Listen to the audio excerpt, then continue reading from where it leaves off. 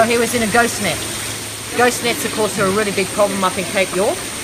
So what happens is in the Gulf of Carpentaria, it's like a washing machine. And this discarded fishing nets, which come from everywhere around Indonesia, Asia, Australia, they just go around like a washing machine. And they're called ghost nets because you can't see them going through the ocean, and they're indiscriminate.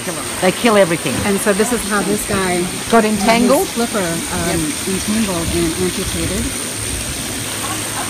As you can see, he's still able to swim, and they're going to release him soon. But this is a big threat. You know, people need to clean up their trash, need to stop dumping their fishing nets in the ocean. We need to look at how we can monitor these fishing nets. So we need patrols up there to look at the nets, also the nets that are washed up on the beach. Tangaroa Blue does a great job of going out there and trying to remove all the nets off the beach, but they need more funding and more help as well. Get these nets off the beach, because if they're on the beach, they wash back into the ocean in high tide.